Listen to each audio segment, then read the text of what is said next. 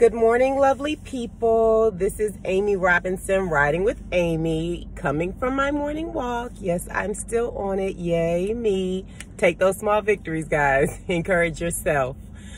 I wanted to encourage you a little further this morning while I was walking. Two scriptures came to mind, and I just want to encourage anyone that is going through, anyone that's dealing with anything. Psalms 30:5.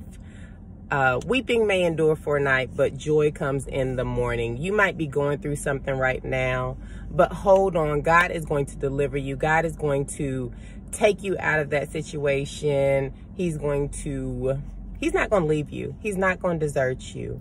Don't ever believe that God would leave you. He's not forgotten about you. Hold on. He has got you. And the other scripture that came to mind this morning is Ephesians 3:20. He will do exceedingly abundantly above anything you can ask or think.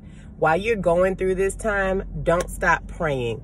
Don't stop believing what God has said is for you. He is going to blow your mind. Just hold on.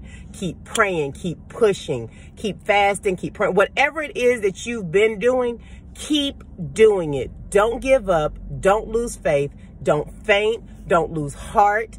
Don't let people discourage you. Don't let the things that people say get you off track. You just believe the report of the Lord. Keep reading your word. Keep encouraging yourself. And God is going to show up for you. So I just want to encourage you guys. Keep holding on. Keep pushing. Keep praying. You got this, and God has got you. I love you all.